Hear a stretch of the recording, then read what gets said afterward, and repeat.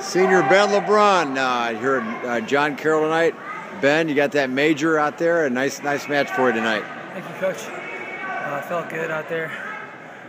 We did everything right leading into this match, and I knew that it was important for me to just wrestle the entire match and not let up, to not give any takedowns away or anything.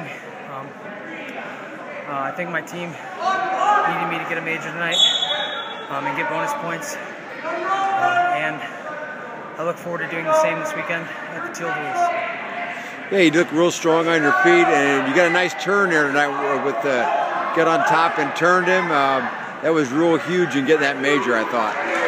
Yeah, I think it was.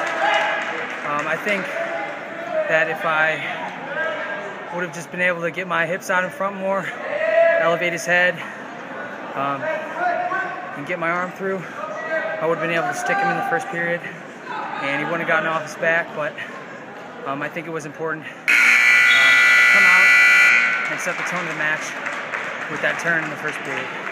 Ben, it's been an exciting year so far with the schedule we've had, and you're healthy and strong right now. You got to be looking forward to the rest of the season. I'm definitely looking forward to the rest of the season. Just taking it one day at a time and just trying to get the most out of each day. It's exciting.